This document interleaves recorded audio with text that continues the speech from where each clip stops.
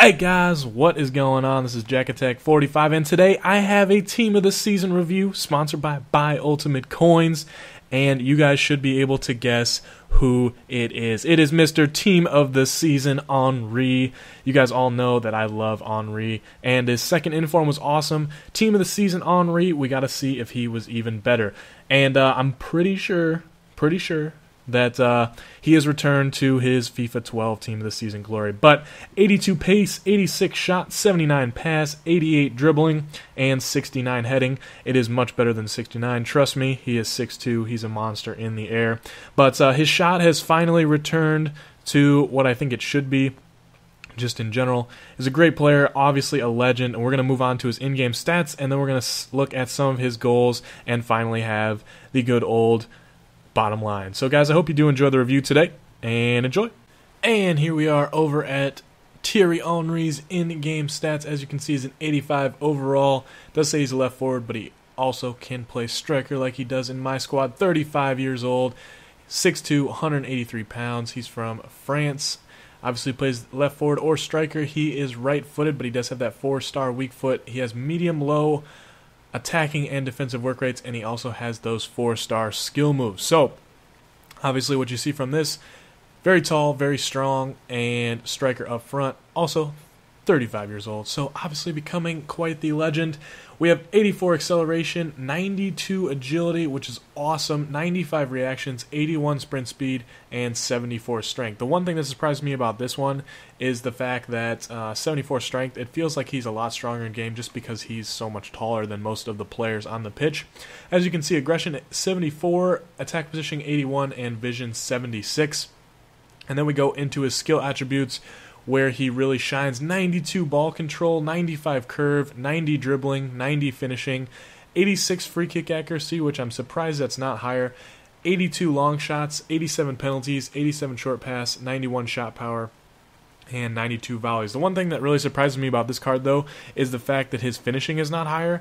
I figured it would be, 95 plus because DeVio's regular inform actually has 99 finishing, and Thierry Henry finally has a decent shot on this card. Well, better than his second inform, which I would think would be higher in the first place, but we're going to move on over to the goals and see how he performed in-game. So, as I said before, originally, I gave the second inform Henry a 9.6. Now, it is pretty hard to improve on a 9.6, but we're going to start off with his creativity. And the one big thing about Mr. Thierry Henry is he's more of a center forward. He's not a pure striker. He doesn't have high-low work rates. He's not going to be scoring all your goals. He's going to be creating for you. And one of the biggest things I found an improvement in this card was his passing. He seemed to be in a lot better position most of the time, and here's a few actual shots that I just barely missed. I almost hit that one from inside the center circle. That would have been insane. And then, of course, here's another free kick that just barely hit the crossbar. A lot of crossbar shots with Mr. Thierry Henry. It's like he's doing the crossbar challenge. But hey, can't complain.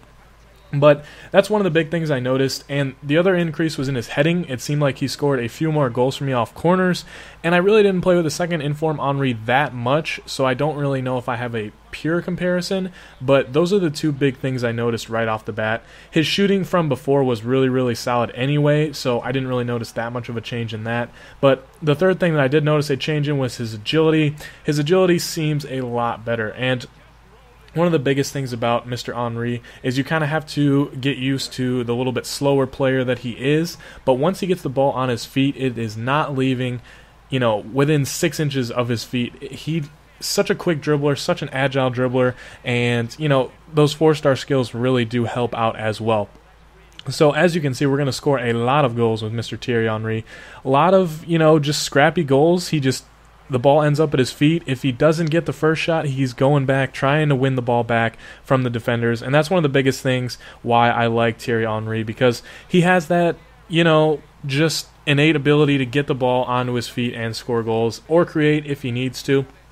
And I was actually playing him in an MLS squad with Olafemi Martins up front, and him and Olafemi Martins work very, very well together. Olafemi Martins, if you guys haven't tried him, his transfer version is very, very good. Very, very fast. Very good shot power. And Henry scored just as many goals as he did. And like I said, guys, it does take a little bit of getting used to. His pace, not as fast as your normal striker, but once you do get used to it, he is kind of like a Zlatan. Not as strong as Zlatan. You don't notice that much strength, but he does have those quick, agile, and tall attributes. So, as you can see, he scores goals. And like I said, it is really tough to improve, but I honestly think that this Team of the Season card is returning to his FIFA 12 Team of the Season card. I mean, that card was amazing, and I loved playing with that card.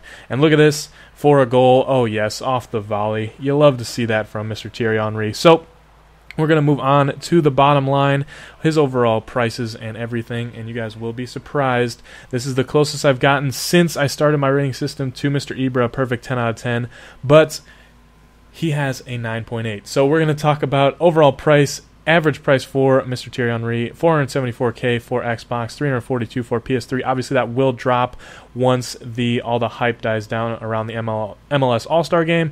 Pros: B-Shot, tall, agile, 4-star skills, and weak foot, and he's got that legend status. You can't find anything wrong with a legend, of course. And he has a overall 9.8 out of 10. So, guys, I hope you did enjoy the review today. Make sure to drop a like if you did. If you'd like to see some more MLS Team of the Season reviews, make sure to let me know which one you'd like to see next down in the comments section below. This has been Jack Attack 45, signing out. Peace.